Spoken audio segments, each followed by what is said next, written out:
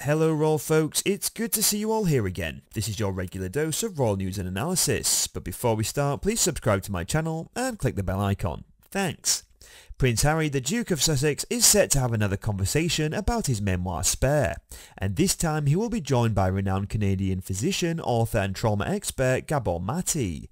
The two will have an intimate conversation that will be live streamed for the public on March the 4th, from an undisclosed location. The event will last for an hour and people can purchase tickets and submit questions for the Prince to answer. Maté is a best-selling author and a well-known addiction expert, having written extensively about childhood development, the physical and mental impacts of stress, ADHD and addiction. His recently published book, The Myth of Normal, Trauma, Illness and Healing in a Toxic Culture, has received critical acclaim. The conversation between Harry and Maté will focus on the difficulties of living with loss and the importance of personal healing, according to Vanity Fair. The interview will also explore Maté's expertise in addiction and trauma. There are two ticket pricing options for the event. The first is $45.38, which includes a copy of Spare, and the second is $82.82, which includes both Spare and Maté's latest book. Those who purchase tickets before March the 1st will have chance to have their submitted questions asked during the live stream. Maté tweeted about the event last week, encouraging people to buy tickets and participate.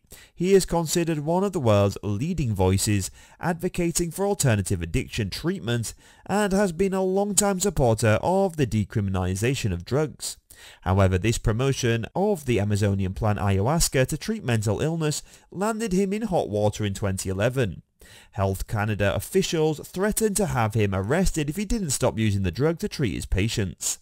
Prince Harry's memoir Spare was an instant bestseller around the world when it was released last month.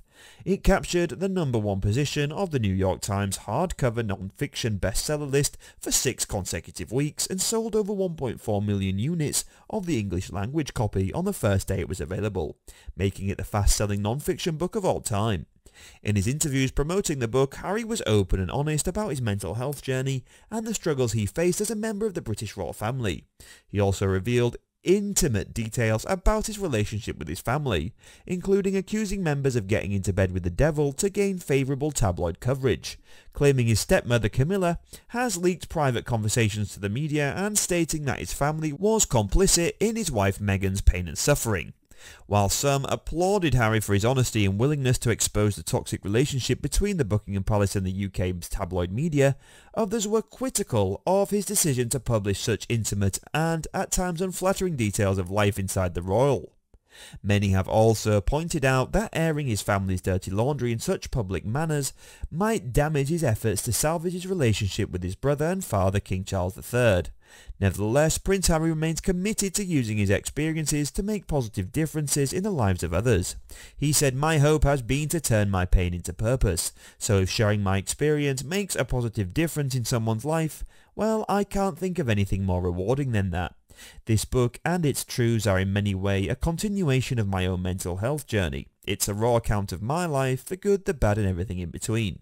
So what do you think about this news, guys? Please share your thoughts in the comments, and we'll see you next time for more royal news and analysis.